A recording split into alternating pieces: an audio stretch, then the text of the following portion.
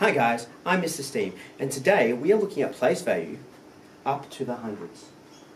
In the past you've worked up to tens. Okay, you can see you've used your tens lots, and you can see you've used your ones lots. Okay, you know that 10 ones all the way up here equals 10. 10 ones equals one of these, which is 10. However, with hundreds, can you see one of these? There's only one line in the 100. If I have 10 of these all the way across 1, 2, 3, 4, 5, 6, 7, 8, 9, 10, I have 100. At the moment, I need to count my units, my tens, and my hundreds. Now the most common mistake we get here is when we get people counting like this, 10, 20, 30. Not say we have 30 tens. We don't have 30 tens, we have 3 tens. Their value is 30, yes. Okay. So if I just wrote that there, that is 30. I have 3 tens and 0 ones. So I have 1, 2 ones, or units. I have 1, 2, 3 tens, and I have 100. And at the moment I have 131. Let's try another problem. Okay, now we have another problem. Okay, you can see we've got a couple more hundreds, we've got a lot more tens, and we've got a few more ones, and we'll see how we go here.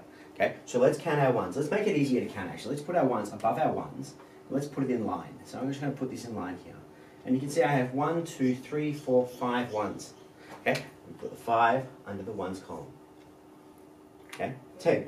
I go 1, 2, 3, 4, 5 tens, and I put 5 in the tens column. I have 100, 200. So I have 2 hundreds. Okay? 255. Don't make the mistake of writing 200 in here, because that's not how we do this one. Okay, now we have another problem. Now this looks a lot more complicated than the last one because there's a lot more things going on.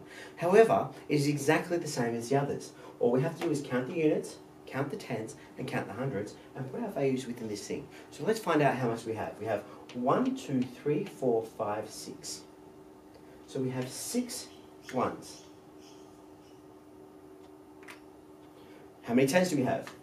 1, 2, 3, 4, 5, 6. Oh, I have 6 of them. I promise you that wasn't intentional. Okay? Now let's move to our hundreds. Now we have way more hundreds, but again we have to count 1, 2, 3. We have 3 hundreds and we put our 3 in here. At the moment we have 366. Okay?